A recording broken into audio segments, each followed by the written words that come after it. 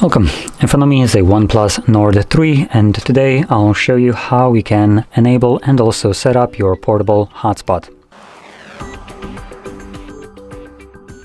So to get started, pull down your notifications by swiping down from the top of your screen, and then swipe down again to extend the list of toggles. Now one of those toggles should be a hotspot one, which for me it is on the second page right over here, personal hotspot. Once you see it, you can hold it if you're doing this the first time. And this will give you the name of the hotspot and also password, which is randomly generated.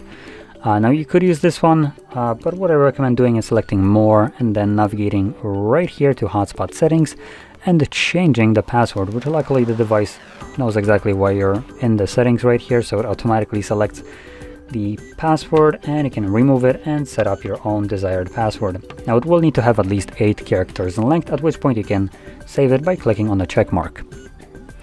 Also, when you do, it automatically enables the hotspot, as you can see right here, and it gives you also this pop-up right here to let you know that it is enabled.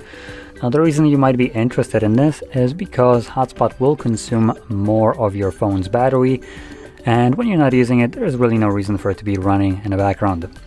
So once you're done with it, you can turn it off by finding the toggle once again, tapping on it, and there you go.